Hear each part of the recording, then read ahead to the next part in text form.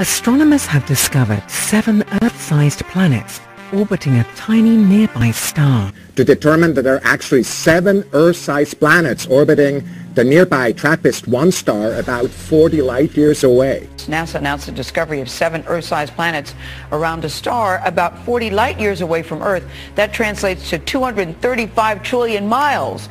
All 7 could have water, which means the key to life is like ours there. This thing has got 7 planets and its own sun. But I believe that instead of having dirt on it like our planet does and water, I think this thing is just a big, bright reddish-orange iron ball because it's giving off all this red iron oxide dust out into the atmosphere.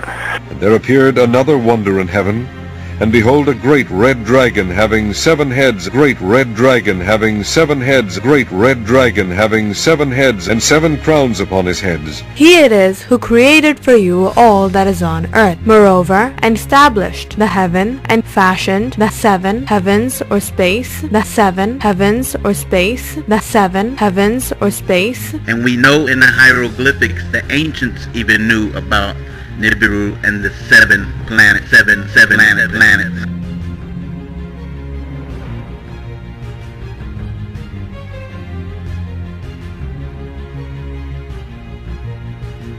Most people aren't aware of it, but there was a scientific storm in America all through the late 50s about this thing out there in space because the astronomers were all watching it, and that was back when they weren't afraid to talk about it. And hell, it was on the front cover of the magazine one day in like 1961.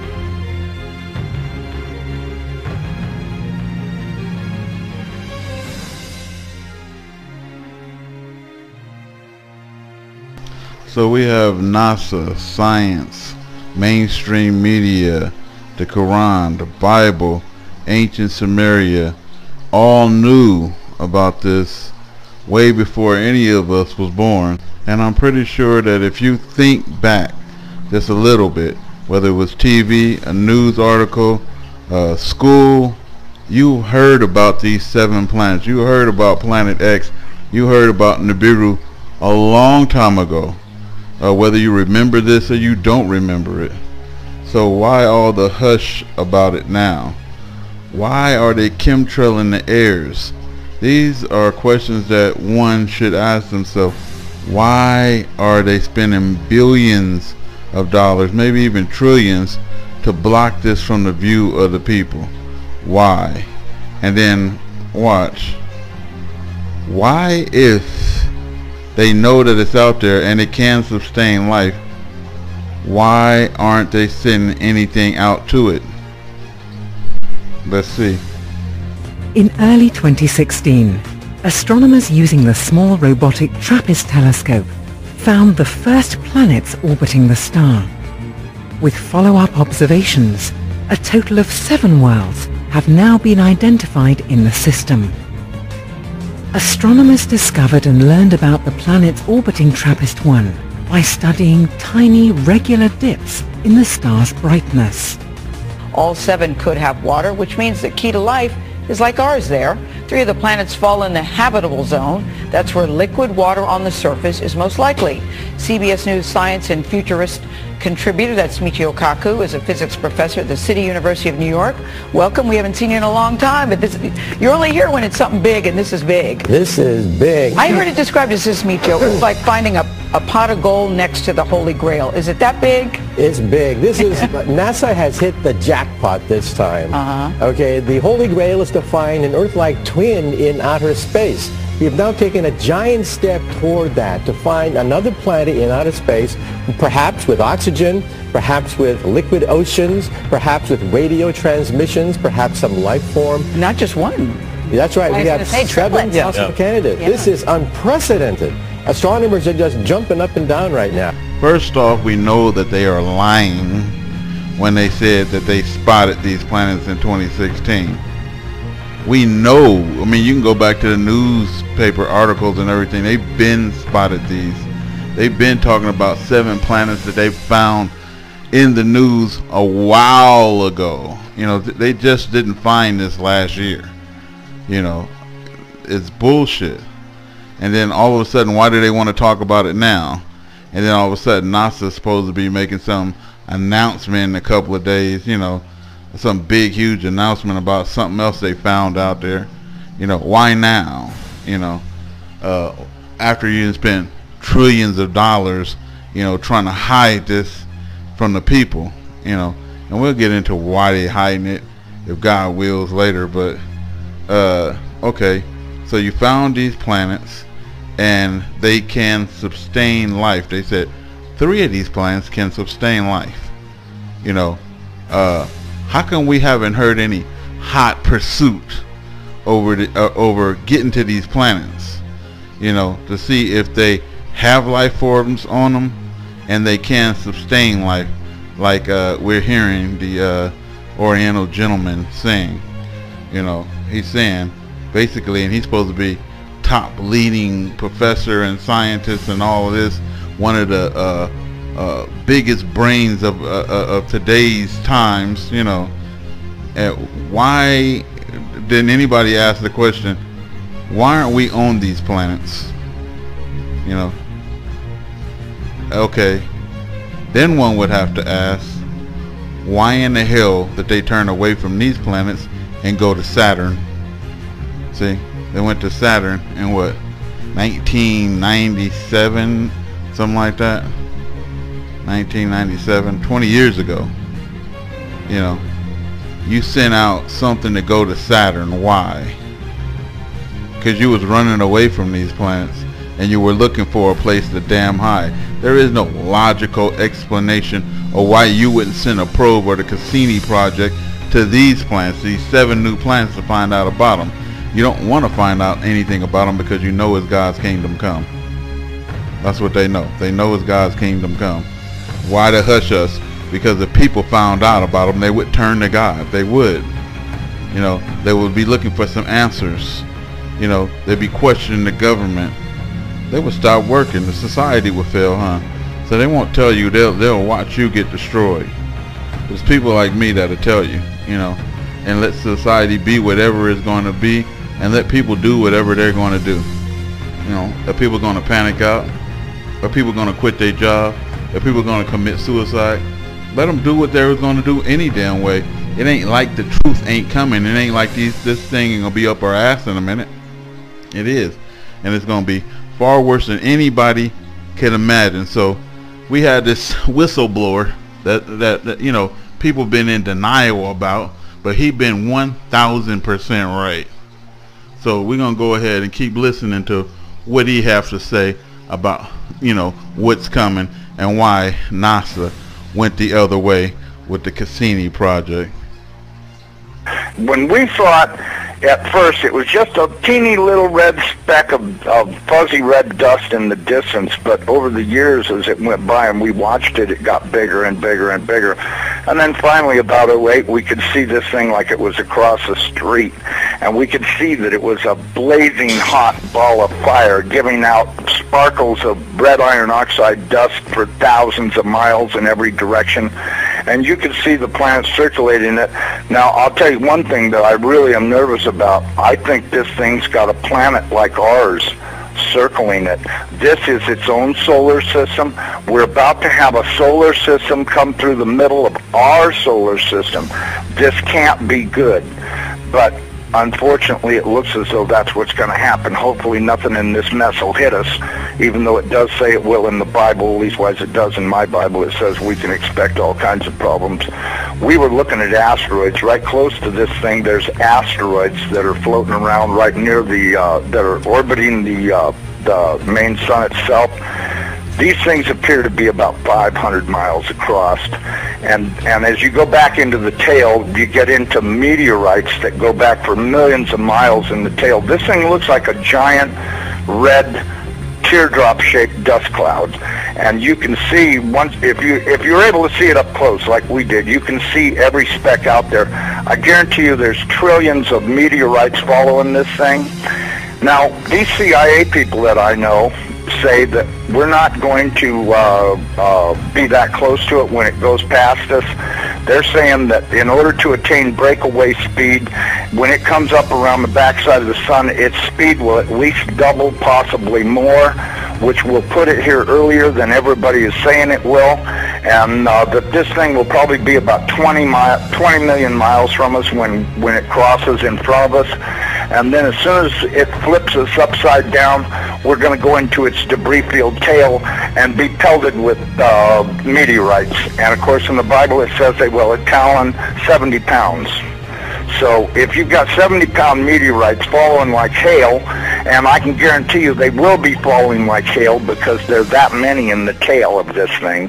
This thing has got a tail loaded with trash. I mean, it's incredible the amount of stuff that's in this thing's tail, and we're going to go right through that tail, and if it doesn't beat everything on the surface of the ground into a flat putty, I don't know what it'll take. I tell everybody, you better be at least 20, 30, 40, 50 feet on the ground and have either concrete or stone above you, because it'll break through the roof or whatever you've got if you don't. Yeah, the underground bases are huge. Some of them have little studios. It ain't nothing. They're big bases, man. Shaped like upside-down Christmas trees for stability, like structural strength of the whole thing, so that you don't have to support the weight of the upper floors as much. It's a pretty ingenious design, actually, if you're going to build an underground base like that. I don't know the exact locations of them, though. They're military bases, like supposedly this Pine Gap in Australia, someplace called Montouk, but these are the advertised places. There's a lot of unadvertised places, like there's supposedly a underground military base for every state, sometimes two. The underground bases have connecting tunnels underneath of them, and they go way down deeper. And here we go again. One would have to ask themselves the question is, why? Why would your governments around the world be spending trillions of dollars again to dig all these big ass deep underground military bases? Why? Is it because they're gonna start a war and kill everybody and they need to emerge again, you know, with a civilization? What would be the reason of that? Why kill everybody and then re-emerge? You know, wouldn't people follow the same pattern again? Wouldn't people rebel again? They know that, you know.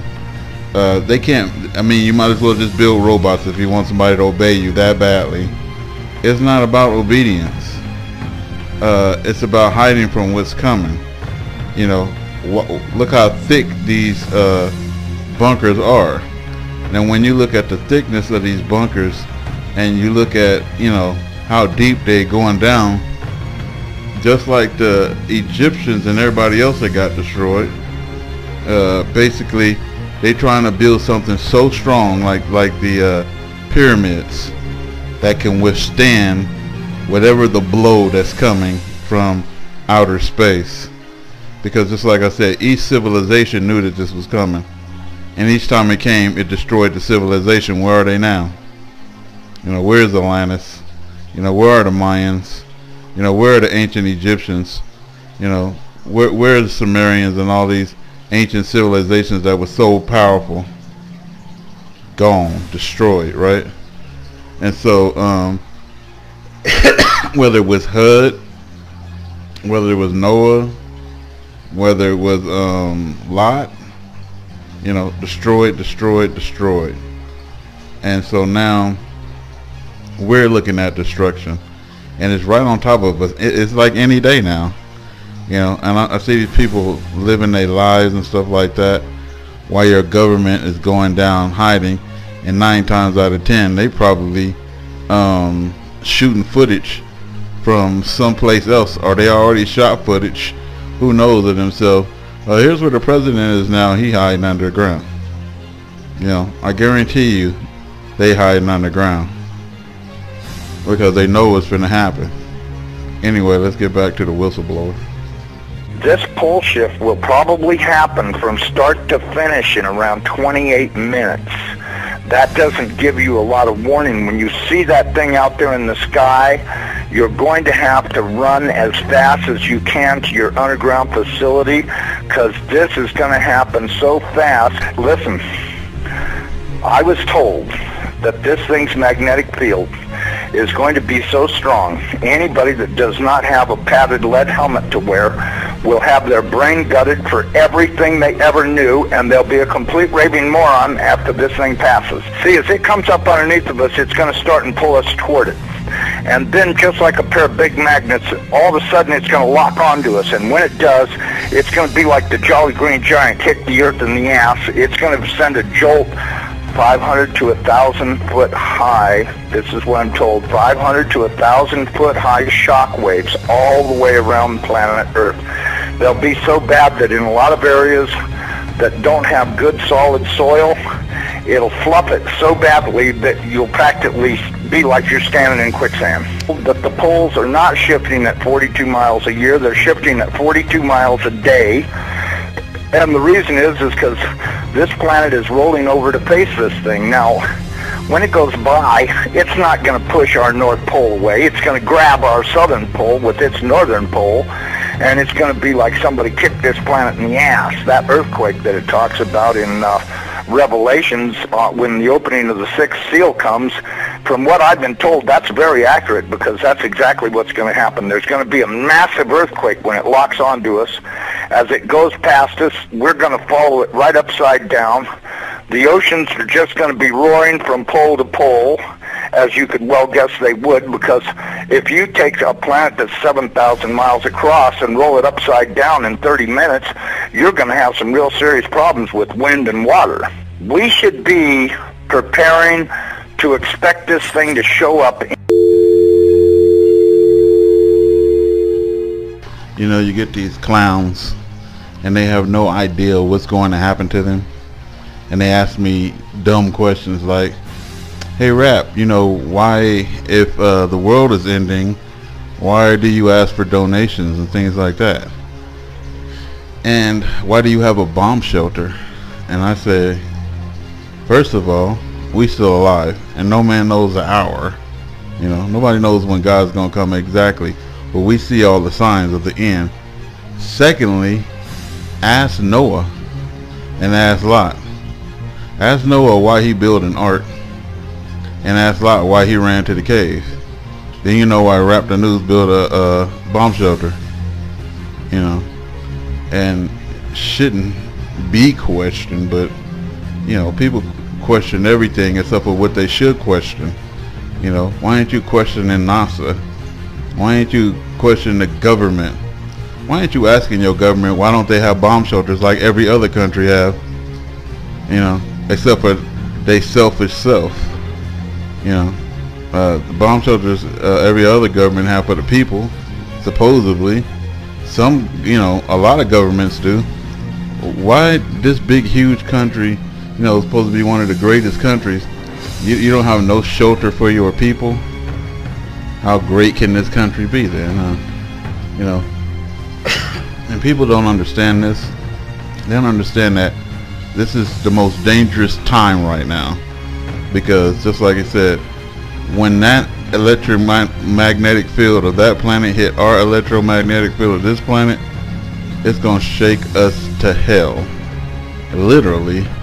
And basically, if you're driving, you know, 50, 60, 70, 80 miles an hour, like a lot of people do, and you carefree, when that jolt happens, you're gonna fly to the moon. The road gonna eat you up. And you know what happens when you turning so fast after a big jolt, you doing 80 down the freeway or something like that, and that big jolt happens, you know what's going to happen? You're going to fly out of that vehicle. You know, and a lot of people, you know, you're not listening. You're not really hearing what the man actually had to say. You know, and I heard this man a long time ago, and I'm pretty sure a lot of you have listened to my older broadcasts with this guy on here. You know,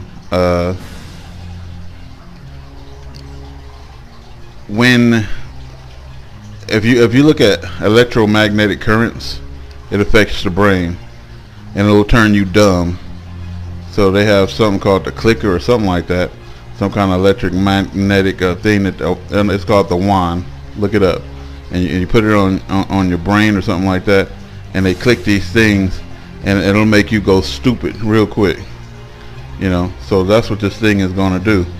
Okay, let's say you blink out for 5 seconds as this thing is passing, or longer, and you doing 80 miles an hour on the freeway. You're in an airplane and things like that. And then you start getting the big picture. You're operating heavy equipment. You're going down the side of a hill because you're mountain climbing. You know, people don't realize the danger, and basically it is not the time to do any of that stuff. It's not really the time to drive. We know people still gotta live and everything else, but you better be very cautious as hell right now. You know, and a recap, you know, I said I was going to tell you, because people are going to hell, you know, and I said in the video, why are they hiding? Why didn't they tell you? Why did they start to tell you and then they stopped telling you? Because the governments, as the Bible says, is working with the demons. They are. Where do you think y'all getting y'all technology and all y'all advancement from? Demons. You know, these ancient ass demons. That's what you're getting them from, and everyone knows that. And then you try to act like you high IQ people and all this kind of crap. You know, like you so advanced and you ain't shit. You know, demons, and all of this stuff is coming to an end right now because God's system is here. And we're just gonna get into a little bit of scripture and then we're gonna end out. Mark 9:1, and he said unto them, verily I say unto you, that there be some of them that stand here which shall not taste of death till they have seen the kingdom of God come with power. And so when we're saying the kingdom of God coming with power, Matthew 6:10, thy kingdom come, thy will be done in earth as it is in heaven. So a lot of people say this prayer every day, thy kingdom is coming. But now we have a new prayer, thy kingdom is here, thy will is done, or finished, or our ass is done, you know. And then we go to Revelation 6:15. Then the kings of the earth, the princes, the generals, the rich, the mighty, and everyone else, both slave and free, hid in caves and among the rocks of the mountains. We go to Isaiah 2:10. Enter the rocks and hide in the dust from the terror of the Lord and from the splendor of his majesty. He telling them, go hide. Isaiah 2:19. Men will go into caves of the rocks and into holes of the ground before the terror of the Lord and the splendor of his majesty, when he arises to make the earth tremble. So that man just said this earth is going to tremble because of that magnetic pull when these planets is coming. The ancient Sumerians and all these ancient cultures and civilizations have this Nibiru planet with wings on it spread out. That means that it has gotten very close, and then they have a rider, and that rider in it is God. You know, and this depiction has been depicted from Egypt to the Mayans to the Sumerians, and all these ancient civilizations knew. You know, people, this is my ministry online to you, and I'm giving you my all, and I am. I'm pouring a lot into this, and you know, this is my service to my Lord, you know, and so this is my doing of good. This is my spreading the word. This is my spreading the gospel. This is the truth as far as I know. I'm not a person that's going to add any lies to make things seem all great and grand. No, I'm a person that can connect things very well, you know, and put things together very well by the mercy and grace of God Most High. you know, and I'm pouring everything I have into this, you know, for your benefit. Me and my family know, like I said before, you know, we know these things, and I'm giving it to you, you know, and all of it is free of charge. And, you know, I have my difficulties too, you know, and so we're selling t-shirts. If anybody wants to buy any of our t-shirts, we have these new t-shirts, and, you know, you should wear them. They kind of sporty, you know, they're cool. And we also accept charity, and, you know, God is coming back to destroy the proud. I'm not proud. I can accept charity. You know, I go to the food bank. I'm not proud. I lived in the ghetto. I was on Section 8. I was on the county, you know, and being off of the county and being off the Section 8 is very difficult. You know, it is, especially when you kind of like been raised up on that, you know, and we fought to get off of that. And not to say that, I don't know. I don't think we have enough time to ever go back to anything. I don't think I would ever want to go back to it. But if push comes to shove, you know what I mean? You're just never too proud. And we need to give up pride. Sometimes, you know, you just gotta ask, you know. So if anybody's willing to give charity, if anybody's willing to buy any of our t-shirts or supplies or anything else that we have, go check out the website and stuff like that. Find a design that you like, and basically you can make cups and all different types of items on this website, you know, and help support what I'm doing here. Raptor News.